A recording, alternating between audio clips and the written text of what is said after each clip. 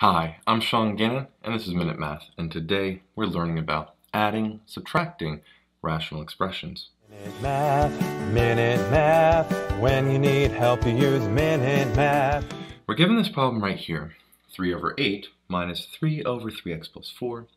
We got to simplify this expression. We do not have the same denominator here, so we need to get that. So I'm going to rewrite this 3 over 8 with some space minus 3 over 3x plus 4. And what I'm going to do is take this denominator, 3x plus 4, and I'm going to multiply it by the numerator, 3x plus 4 here, and over itself in the denominator, 3x plus 4. I then take this denominator, which is the 8, and multiply it here over itself as well. Notice now, by putting 8 over 8, it's just like a 1, and 3x plus 4 over itself is like a 1. But we now have the same denominator. That denominator being the 8 times a 3x plus 4. And we now can combine the numerator.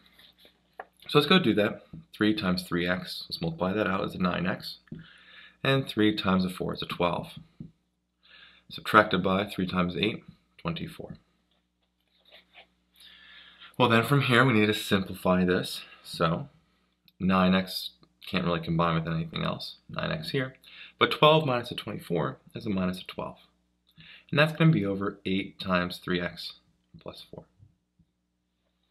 And so this cannot simplify anymore, and so our final answer is 9x minus 12 over 8 times 3x plus 4. I hope this video was helpful for you, and if it was, please subscribe to this YouTube channel and like this video. This helps us make more free math lessons for you and for everyone else. So as always, thanks for watching. Minute Math, when you need help you use Minute Math.